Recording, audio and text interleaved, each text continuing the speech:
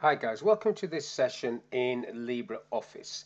In this module, I want to show you how you can get started with a base database. So I'm in the LibreOffice opening or start window, and I've got a new database option sitting there. Now if I just double click that, it will take me into the database window. Now the way this works is you have these objects down this left hand side, tables, where you store your data, for example names and addresses, telephone numbers, etc., products. Queries is where you interrogate that data, how many items we sold this month, etc. Forms, where you input data into a table or a query, and then reports is the output of the information. So you can base a report on a query or a table. So first of all, let's create a simple table. Now I'm going to use design view and do it manually first off. You can use a wizard. Let's have a quick look at this. So what it's after is the field names. So I'm going to start off with forename, and then when you come across to this field type, you have a whole list of different types. By default it's text, but quite often you need to use one of these other ones. There is a limited number of characters that you can have on text, so you might have to, if it's a bigger field, which it won't be for forename, you can choose a different one. Where it says description, you don't need a description for forename, but if it was a field that didn't really make sense, you could put some narrative there to explain what that field was. So let's just do a few fields. Surname, leave that as text, and we'll have date joined, and we'll do a date field.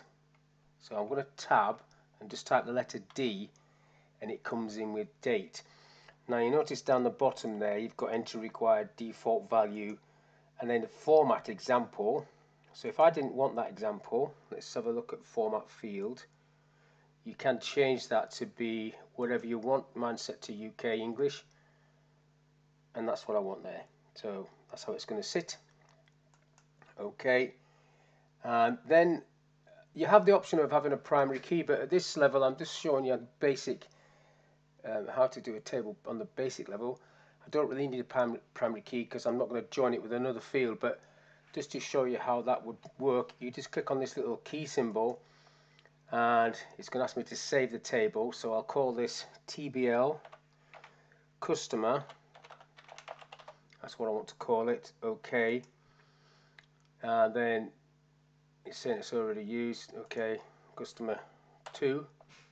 Okay, a unique primary key is required. Yes, I do want that. And then it creates it for me, just an ID field with a little key symbol. You can sort these out, but I'm just going to leave it like that. So there's my fields. I'll save it again, close this table, and then you have the customer 2 there. If I double click onto that, it opens up the window which allows you to fill in the information. So if I just bring that window into the screen, so ID number 1, and then I'll just type my name like so, and let's say I joined on the 21st of August 2000.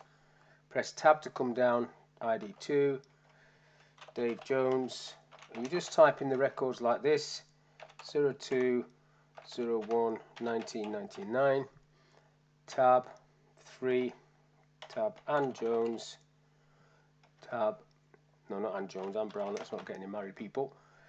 Now let's see what happens if I do this. If I just put 01 1 2020 tab, okay, it's corrected it for me because that's the format that I wanted. Now once you've finished typing information in, you've got some sort tools there and some filter options that you can use, but I'm just going to close that table and go to a query and create a query. This time I'm going to use the wizard to create a query. So remember, this is where you ask the questions.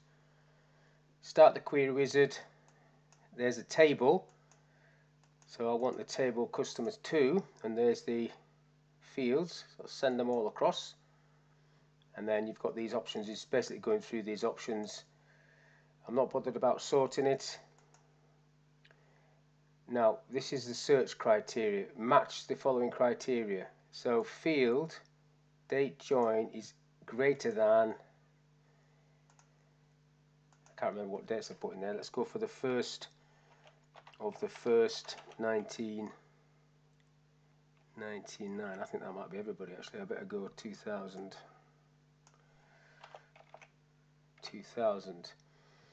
Next. Not interested in that. Next. Okay, that's it. Finish. And it shows me the results of those two people. Now I'm going to close that without saving it. I've just got it there. I'll delete it. Delete. Yep. And do that again. This time I'll do it in design view. Same sort of thing. Customer 2, add. Close. Now there's your fields. Now you can either drag and drop these, so drag, drop them in, or you can select them from the drop down list there. Forename, surname, and date joined. So this is a more familiar, I just need to click into these boxes to get it to come for table 2. You've got sort, visible, tick on, tick off. Take the tick off, it doesn't show when you look at it. Functions, I'll show that in a different video. So criteria, to do the same one there, if I just go into this column and just do greater than 01 01 2000, so that's the same sort of criteria. You notice it's got these little hashes around it, which means it recognizes this as a date field. Now what you want to do now is just run this query to see if it comes up with the correct information, and it does. And now I will save that and I'll call that QRY 2000. Okay, and then I'll close the query. So that sits in the query bit.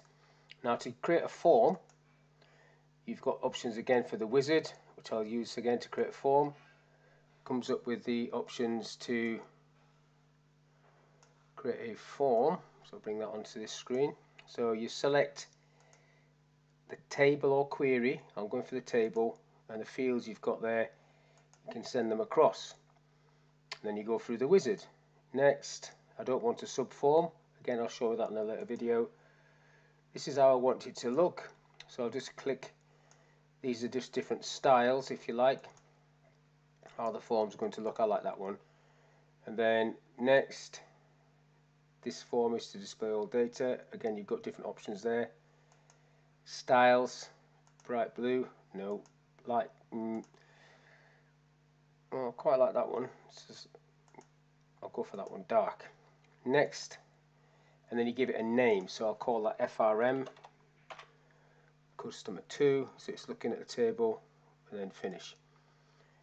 And then to use it, so I've got one of 3 records, and then you've got little navigation arrows at the bottom, and then a plus, new record. So I can go 4, press tab, Carol, press tab, White, press tab, joined on the 01 02 1998. And then when you finish with that form, you can either do a new one, or you can just close this form down, which I will. And then that form is there. If you want to open it, it's ready to go again. Now you've got 4 records. If I look at the actual tables, customer 2, that input into that table. So if I bring that back onto this screen, you've got that last record that I inputted through the form sitting there. That's what that form does. Now the last thing is a report. Click on the report. I'll use the wizard,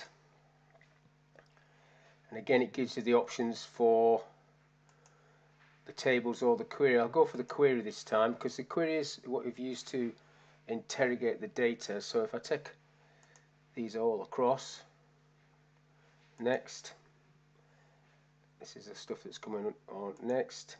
I don't need any grouping for this, but quite often you do need grouping. Next, sort options, not bothered.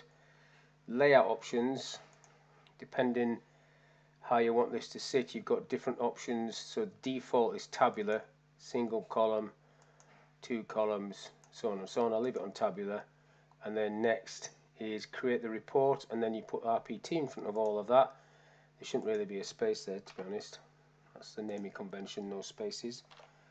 RPT, and then finish.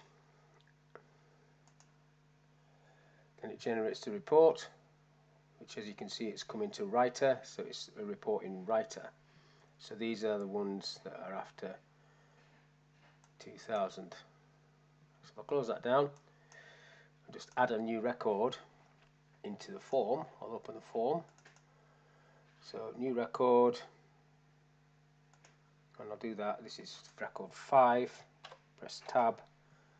So this can be Paul, tab, read, tab, 1st of the 1st, 2001.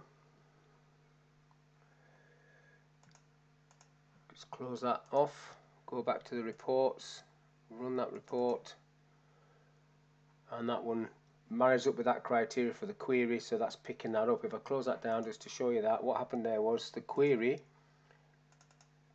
which is greater than 2000, picked up that new person because he joined in 2001, and because the report is based on that query, the report picked up that additional person and dropped it in like so. So that's all I want to talk about in this little video. Very simple getting started into using this database. So you have tables, you create a table or multiple tables, which I'll do in a later video. You interrogate that information through queries, use forms to input data into a query or a table, and then your output is a report. You create a report to output the data that you've interrogated, or just output the data. So hopefully that video was of use for you. Thank you for your time, and I'll catch you in the next one.